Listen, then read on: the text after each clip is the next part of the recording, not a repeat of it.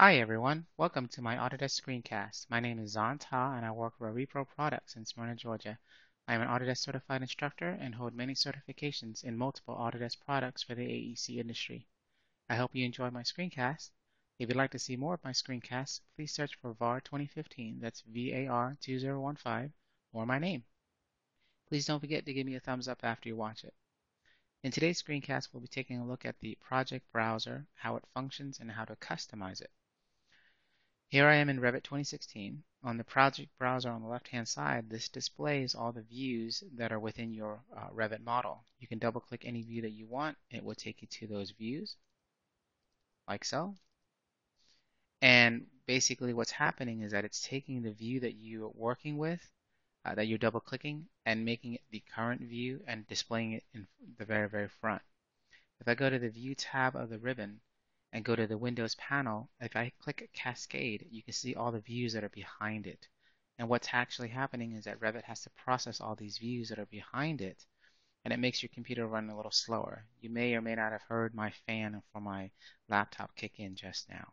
If I click Close Hidden, all of those views will go away that are behind it, and it'll just make your software run a little faster and your computer run a little faster. So that's the functionality of the project browser. To customize it, we can right-click it and go to Browser Organization. In here, it lists some view sheet setups, if you will, and they give you all discipline, not on sheets, phase, and type discipline set up as a default. If I click discipline and hit apply, if you take a look at the project browser, you'll see what happens. It changes and organizes the views based upon discipline.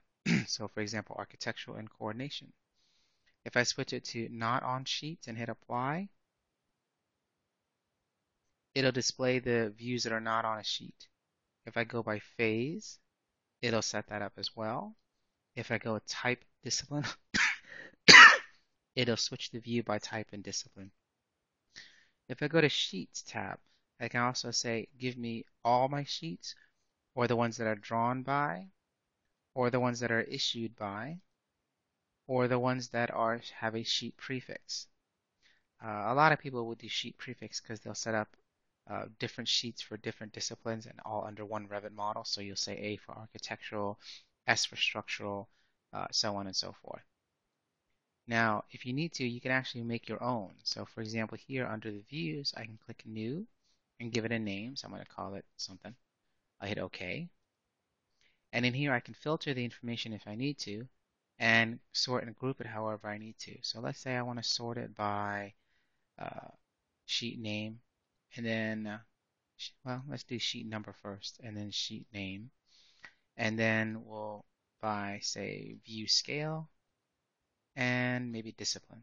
We won't filter any data, so I'll just hit OK. And now there's one that's called test. If I check and hit apply, everything is now set up based upon that view setting. Under sheets, again, I can also click new here as well, call it whatever I want, hit OK. And then I can filter or group as well, whatever I need. So let's just say sheet name and sheet number. And we'll filter by sheet name, schematic drawings, hit OK. Put a check mark here and hit apply. And now the information only shows up how we want it to show up. If we need to get back to how things were before and get rid of what we created, click all, hit apply, go to sheets, click all, hit apply, hit OK. Once you've done that, now you can go back to browser organization. If you check the one that you made,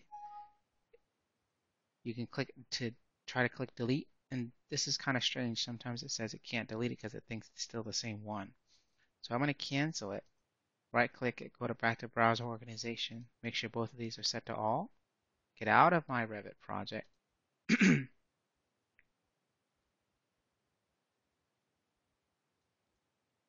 and then come back into the project.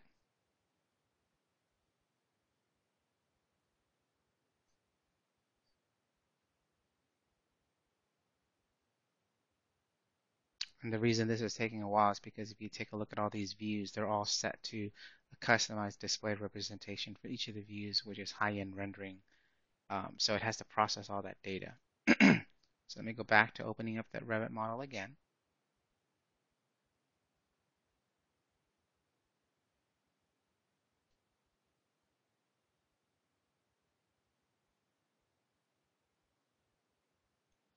And go back to browser organization. And now you'll see that that's gone. And under sheets, they're gone as well.